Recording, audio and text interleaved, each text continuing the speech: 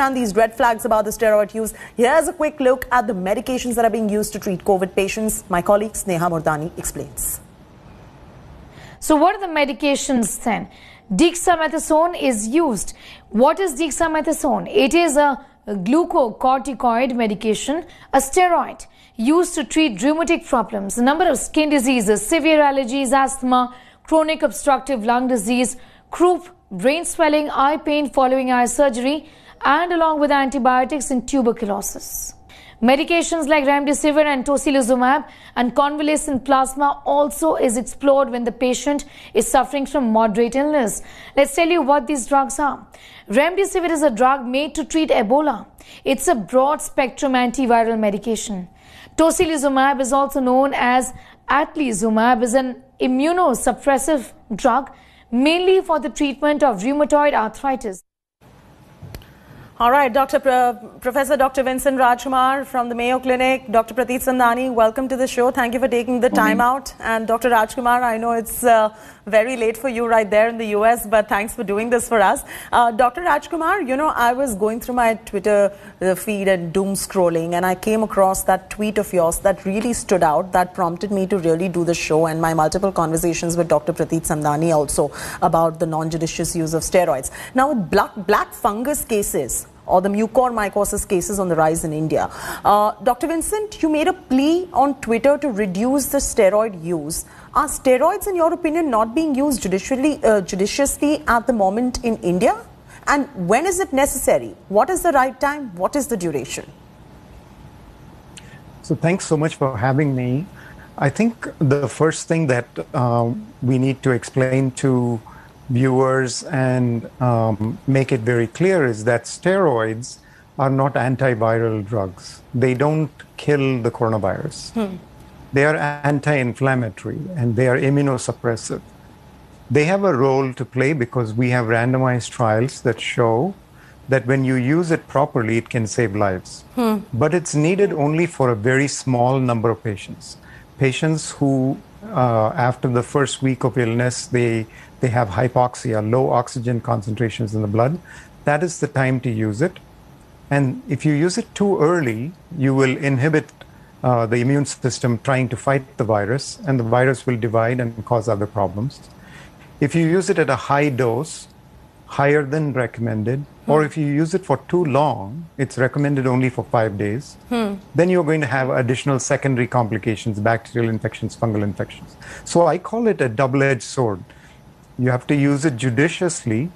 And from all the reports that I'm hearing, I mean, my tweet, I had overwhelming number of direct messages, quote retweets, replies, but that's nothing compared to the number of patients who've contacted us directly, because we've had friends and family and physicians we keep in touch with, the media. Steroid use is rampant, and not just rampant, it's high doses, prolonged duration of therapy, and no wonder you're dealing with drug-resistant secondary bacterial infections, drug-resistant candida infections, and most importantly, this mucormycosis, otherwise called as the black fungus. Right. Dr. Vincent Rajkumar, that is a matter of huge concern. Now, I want to come to Dr. Prateek Samdani, who is actually treating these critical care patients in India. Dr. Samdani, as Dr. Rajkumar just explains, that the judicious use of steroids is a must, and in the US, they do follow a certain level of protocol when it comes to administering these steroids as well. What is going wrong in India? I mean, outside of a few top doctors who are judiciously using, like you, there are many doctors who are administering these steroids in the early stages of COVID. So dexamethasone has become almost synonymous to paracetamol when it comes to treating COVID patients. And how harmful is that? Yes, Chetty, I do agree that there are a lot of doctors who are prescribing dexamethasone or prednisolone or methylprednisolone or any other form of steroid that's available in the market very early in the disease. Now, as Dr. Vincent just said, they are actually immunosuppressive. We've been talking during this whole pandemic of COVID, how do you improve our immunity? What do we do to improve our immunity? That's left aside. We can't do something to beat our immunity down. So if you use steroids early, injudiciously, you're going to harm yourself by causing more infection risk and beating your immunity. So steroids use must be done only in the inflammatory phase of the illness. That means if you're on oxygen, if your saturation is dropping, and that usually happens after the first 5 to 7 days. You should not be using steroids early. If you use steroids early, actually the virus is going to multiply much more later during the course of the illness. And we have this data now from the MERS, from the SARS-CoV-1, from the respiratory syncytial virus in the past, all are respiratory infections like influenza. The moment they've used steroids early in the disease or even later in those illnesses, you've actually had a worsening outcome. However, as far as COVID is concerned, the recovery trial has shown us that if you use steroids judiciously at the correct time for the correct patient and for the right duration, that means no more than 7 to 10 days, steroids certainly are life-saving. It's not a drug like an antacid or a paracetamol that you use for someone who comes to you in the clinic on the first day or fifth day. Right. I just want to also now understand and just to establish the lay of the land and why we're doing this particular show. Dr. Vincent Rajkumar, the cases of black fungus or mucormycosis are on the rise, and through many conversations with many doctors, I've understood that that could be fatal. There are facial disfigurations, somebody is having to remove their eyes. There is a whole host of multiple doctors that are required to even treat a black fungus cases, a patient. If you could explain black fungus, mucormycosis, and the fact that this is probably a result of the non-judicious use of steroids in our country. So, I think there are multiple factors that are responsible for mucormycosis, one of which is diabetes. Diabetes is more prevalent in India, and high blood sugars, uncontrolled diabetes, even without steroids, is a big risk factor. When you give steroids, blood sugars go up. You can make someone diabetic by high doses of steroids. So if you are already diabetic and then you add steroids, then you have a double whammy, and that increases the risk. The third problem is many of our patients in India are getting antibiotics, which, again, are not necessary for COVID, whether it's azithromycin or doxycycline. These are broad-spectrum antibiotics that disrupt the normal flora of the body. So what happens is then fungus, like black fungus or candida, can grow. So you have these three factors: the antibiotic use, the steroids, the high blood sugars from diabetes, and particularly if they're not controlled well. You have a immunosuppressed patient that is just susceptible to something like this happening. I am not sure what the other factors are. If there is something else that we need to be concerned about, particularly the oxygen. And I'm just hearing reports of mucor and amphotericin B shortages, which is just stunning to me because, that's not something we have encountered in the US with so many thousands. As you know, we have 33 million COVID patients in the US diagnosed.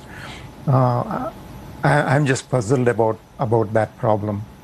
And also, if you could give us a little bit of perspective, remember, you and I were talking about the cancer research that you're doing, and when you administer steroids, it's actually used to kill those particular cancer cells, and link it to now what it does to when you administer it non-judiciously on COVID patients, Dr. Vincent. Yes. I'm a cancer researcher, and one of my contributions to cancer research is finding out that high doses of steroids harms patients. So I treat a cancer called multiple myeloma, and it is the cancer of plasma cells. Now, plasma cells are the cells that make antibodies and help us fight infection. Now, whether you get a vaccine or a viral infection, the antibodies are the ones that come up. Now, we use steroids to kill plasma cells. So that's how powerful these drugs are in immunosuppressing someone. And so what we found in the studies that I did, I'm talking about almost 20 years ago, is that high doses of steroids cause higher risk of death, higher risk of blood clots, higher risk of infections.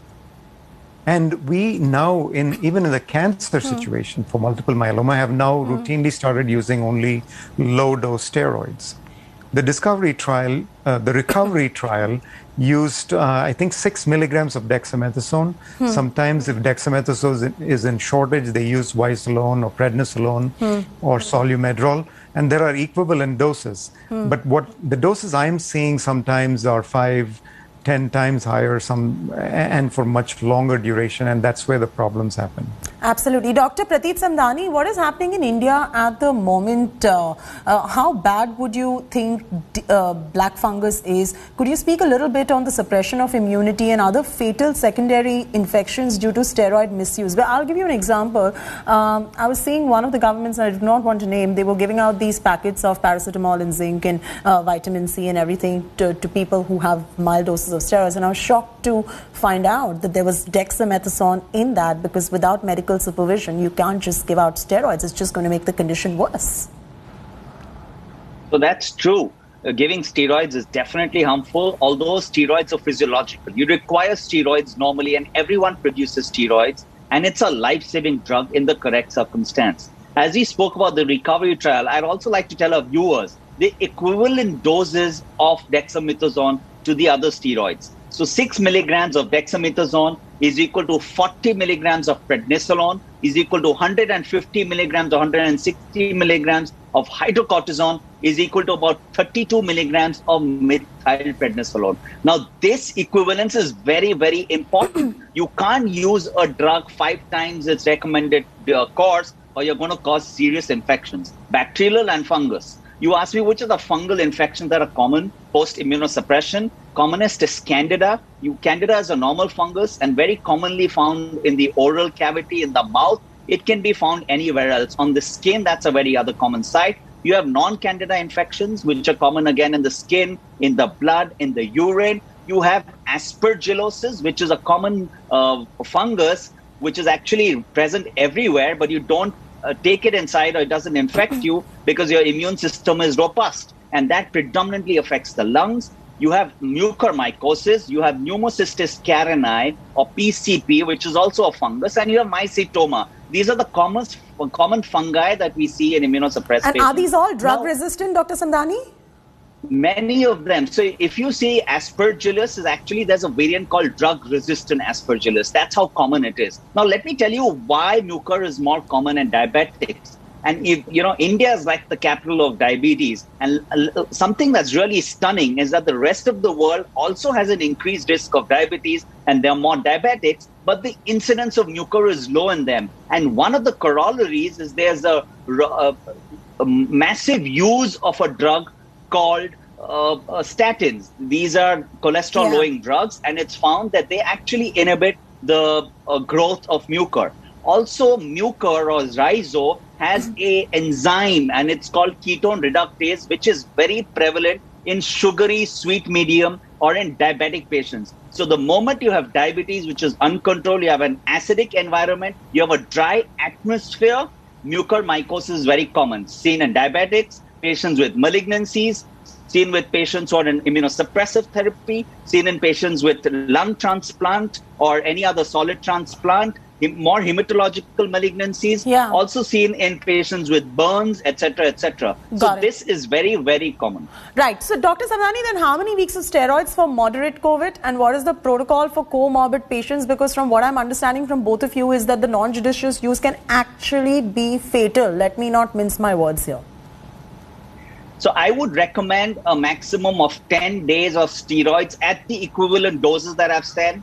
No more than that. See, we use steroids in patients who've got bacterial infections, who are in a state of shock because of sepsis. But patients usually with COVID-19 don't have this kind of shock where you require prolonged use. So it's just to get the inflammatory response down, and a maximum of 10 days. And it's very clear patients who are in the inflammatory response phase of COVID-19 and who require oxygen are the only candidates where steroids should be used. Dr. Vincent, so many SOS calls that we end up getting as well. Most of these patients are the ones who we understand from the receiving doctors of the ECMO treatment or the ICU beds where they're receiving these patients, going on to tell us that, these are the patients who, and we're helping just patients out when, people reach out to us or whatever, and many of my other friends are also doing that. They just say that this patient could have been saved if this particular steroid was not given for this particular period of time, and they go to these receiving hospitals after the damage is already done. So after the damage is already done, what is your advice to mucormycosis patients' family? How treatable it is? Is there any kind of light at the end of the tunnel? It's very difficult to treat. So prevention is the best step for cure. And I think as, we have to make it clear not only to patients and the general public, but also to physicians. Listen, the first week, the virus is dividing. We don't have good antivirals. So all we can do is paracetamol and try to control, patients' hydration and keep them home. The second week, when there is lung involvement, the reason we give steroids is we think that the body is trying to fight the infection and it's acting a little overboard. The immune system is responding a little too much, and that's causing lung damage. Therefore, we use steroids just temporarily. 5 days is what they used in the recovery trial, maybe 7-10 days maximum. And then you stop, because at that point, all you're doing is to tone down the immune system so that there's not much lung damage. If you continue it longer and you end up with a drug-resistant bacterial infection or a drug-resistant candida, or worse, this mucor, then it's very, very difficult. Mucor requires surgical excision. It requires amphotericin B, which is a antifungal drug, which has its own list of side effects. And so you don't want to get into those circumstances. You can treat it, but it's going to be very difficult. Dr. Samdani, if you could explain the side effects of these steroids when it comes to tocilizumab, dexamethasone, and you see so many of these pleas coming out saying that we need this drug is not available, we have to make it happen right now. But if you could also explain the side effects of the non-judicious use of these particular life-saving steroids when it comes to drug-resistant mucor, drug-resistant candida, drug-resistant bacteria, and the muscle weakness and high blood sugar that usually follows. So what are the commonest side effects of steroids? Now, when I say this, it doesn't mean that a patient who's got steroids will get them, but there's a higher chance he'll get them. One is infection, as we've discussed over the last 20 minutes. Risk of infection, bacterial fungus, very, very high. Second is you can get superadded protozoal infections like amoebic infections in the colon, because all the gut is completely suppressed and there's a risk of getting that infection. You have neuropsychiatric problems like psychosis, which is very, very common when you use steroids for a longer period of time. You, of course, have increased risk of getting diabetes, blood pressure, prolonged use. And when I say prolonged, it doesn't mean 10 days and 15 days. But if you're on steroids for a very long period, your bones can become weak. You can get osteoporosis. You can get eye problems with steroids. You have endocrinological problems like sugars, as I said, and local side effects. If you take oral steroids, you can get GI upsets like gastritis, ulcers, and bleeding. Skin thin, the skin becomes papery and thin. That's another common side effect. So steroids have a lot of side effects. What about the interleukin-6 inhibitor? Sorry, you asked me about tocilizumab. No. So that covers it. I guess tocilizumab is also a type of a steroid, if I'm not mistaken. You can correct me if I'm wrong there. It's an interleukin-6 inhibitor. So it, again, beats the immune system, yes. Right. So Dr. Samdani, what I wanted to understand and, put it out there is that steroid is not a villain. So this is not a show that deals with telling you the steroids are villains and do not take it. I also want you to explain to our viewers on a winding note, and I'm going to come to Dr. Rajkumar also on this, that they are not villains. Just warning the doctors and following certain protocol and the plan they need to follow when it comes to the judicious use, because somewhere what I'm picking up from all of you is that it is not COVID that is turning out to be fatal. It is the non-judicious use of these medications that's turning out to be fatal.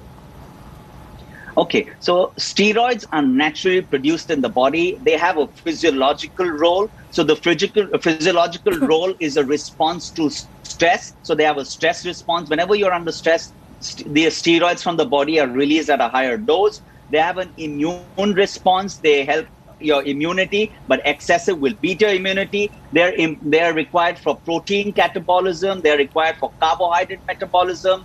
They're required for electrolyte balance, and they also required for behavioral changes. So those are the physiological roles. But the side effects, as we said, are all those we've spoken about. And I want to tell one thing that's very, very important. We spoke about steroids, we spoke about prolonged steroids, injudicious use, but in the ICUs, as I said 10 minutes ago, that this fungus, the rhizopus or the mucormycosis, actually is prevalent in dry air. So whenever you use oxygen whether it's high flow, nasal cannula, any other form of oxygen in the hospital or ICU, you must make sure that the oxygen is actually it's humidified with distilled water. And distilled water humidification is very, very important, because moment there's dryness. The other thing that I tell my ICU patients is to actually use a saline douche in the nose twice a day, so that the nasal passage remains moist. Absolutely. And Dr.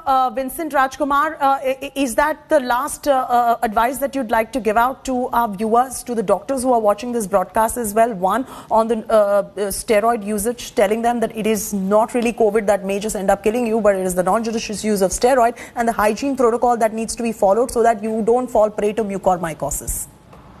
So, I want to be clear here, though. Steroids are life-saving. If somebody is hypoxic and you give it at the right dose, right duration, it saves lives, no question. And that's what we found in the recovery trial. So these are very important medicines. They are one of the best medicines we have to treat COVID when patients get hypoxic. So when patients get hypoxic, do not hesitate to use it. Use it for the right duration, right dose. You will save lives. I don't know how many extra lives are being lost because of steroids on top of COVID, but I won't want to blame everything. But one thing you want to keep in mind is, if you take 100 people who get COVID, who have symptoms, the mortality rate overall, symptomatic COVID, is only about 2%. However, when the healthcare system is overwhelmed, whether it be New York or New Delhi, we've seen then the mortality rate goes to 10, 20%, because patients need oxygen, patients need care, patients need to be monitored very carefully, and an overwhelmed healthcare system is not able to do that. Steroids that are used indiscriminately add to that. You're having a third factor now. You have COVID, your overwhelmed healthcare system, and then you have the antibiotics that are not necessary and the steroids that are in inappropriate doses or duration or time. It combines together to give you this outcome, which is much worse than COVID itself. Absolutely. I'm completely out of time at the moment. In fact, I've gone over. But, I thank you very much, Dr. Vincent Rajkumar and Dr. Prateet Samdani. This is a very important show in public interest on the non-judicious use of steroid at the time when we're seeing overwhelmed healthcare systems in our country, delayed treatments. To add to it, non-judicious use of steroids can be a recipe for disaster, and hence you've heard it from the top doctors right here on what the judicious use of steroids should be. I thank you very much for joining us, guiding our viewers, guiding other doctors who are watching as well. On that note, it's a wrap from me, Chaiti Narula.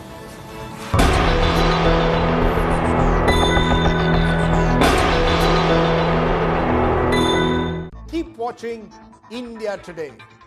And just a reminder, mask on before you move on.